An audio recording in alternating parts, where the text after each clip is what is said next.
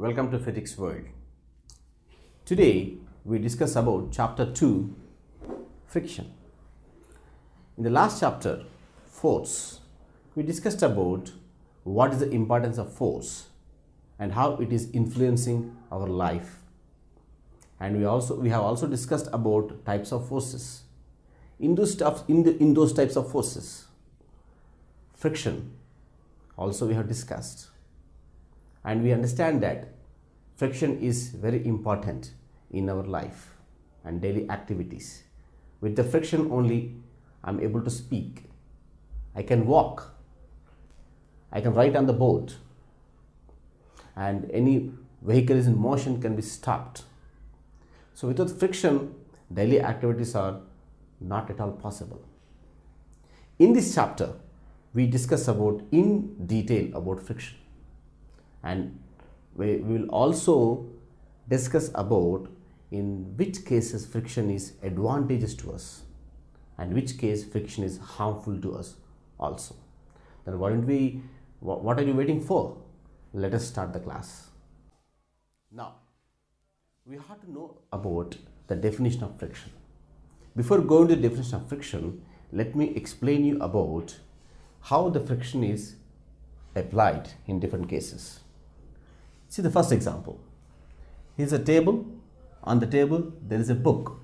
You can imagine it is a book or it is a block.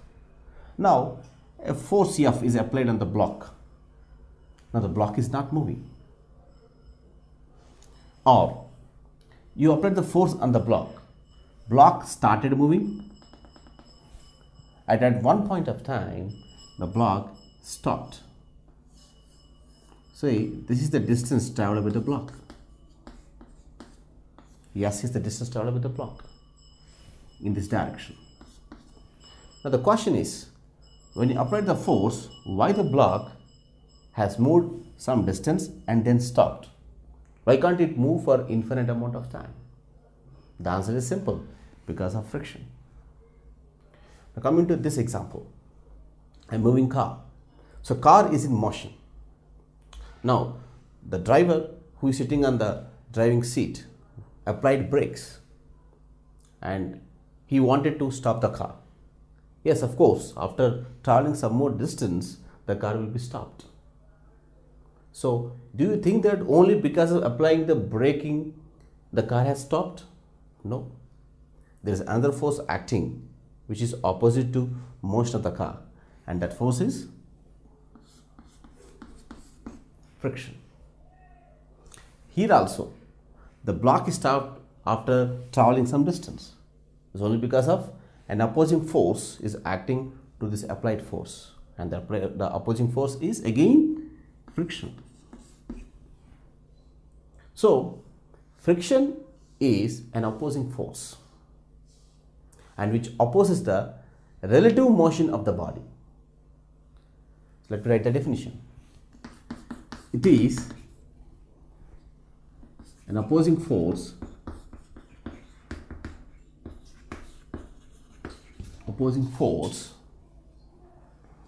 which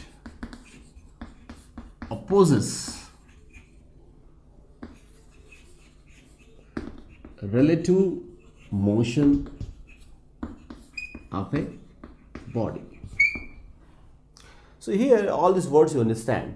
But coming to this relative motion, quickly after 2 to 3 minutes later, I will explain what is relative motion means. So come back to examples again. So by the definition saying that opposing force, these two forces are opposing the motion of the bodies. That's why those two forces are called friction.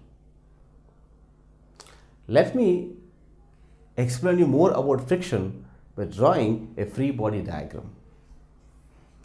See, this is a block which is on the surface, and this block is stable like this. Now what are the forces acting on the block? Tell me, because last chapter 1 we have discussed. Yes, one force acting downward, that is weight of the body, W, and there is another force at the point of contact of the block and the surface, and acting in upward direction, normal to the point of contact, and this is normal force. So these two forces are acting and the block is at rest. When I say block is at rest, this upward force is equal to downward force. Now see what will happen. Now I'll apply a forward force like this. I can say forward force, I can say external force. So immediately our common sense says that the block has to move, but the block is not moving. Why? Because to this force there is another force acting opposite to it, and that force is again friction. That's the reason why still the block is at rest. So the block is at rest along vertically, the block is at rest along horizontally. So vertically the block is at rest because normal force is balanced by weight, implies net force acting on the block is 0, n minus w equals 0. Similarly, horizontally,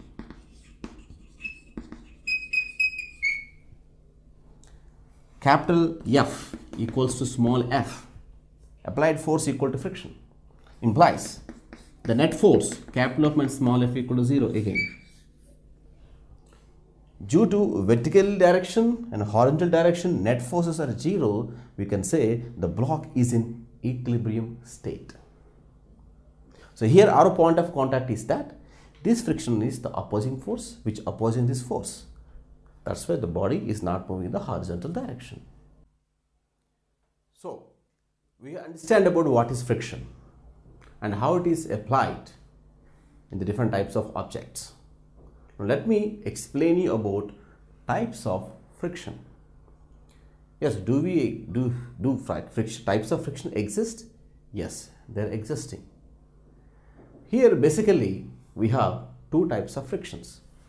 Number one is static friction. Number two is sliding friction. Static friction and sliding friction. First of all, we discuss about static friction and then we move on to sliding. So how could we start? Take an example again. There is a surface, say it is a ground, it's a ground surface. On the ground surface there is a heavy block is placed. You can imagine a book also, it's a block. Now concentrate carefully. I have applied force on the block. Say the force F equals to 1 Newton. 1 Newton I have applied on the block. Block doesn't move. Why? Because there is a friction acting in the opposite direction which is equal to the force but opposite to it. So same 1 Newton applied here.